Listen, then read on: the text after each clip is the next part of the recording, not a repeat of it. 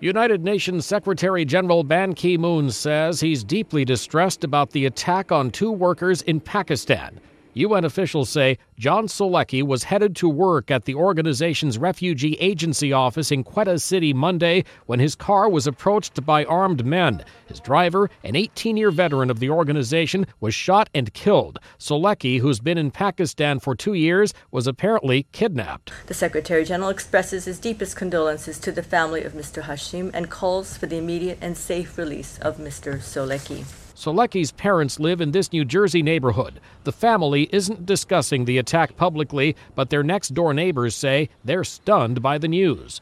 We feel sorry for the parents, the mother, Rose, and everybody. My wife also is in shock.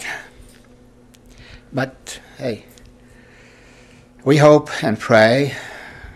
Authorities say they've questioned more than a dozen people in connection with the abduction, among them several Afghans. Still, they say the men who have been interviewed are not considered suspects in the attack. Police say it's not clear whether Islamist militants, criminals seeking a ransom payment, or members of a regional separatist group were responsible for the abduction and murder. Mike Gracia, The Associated Press.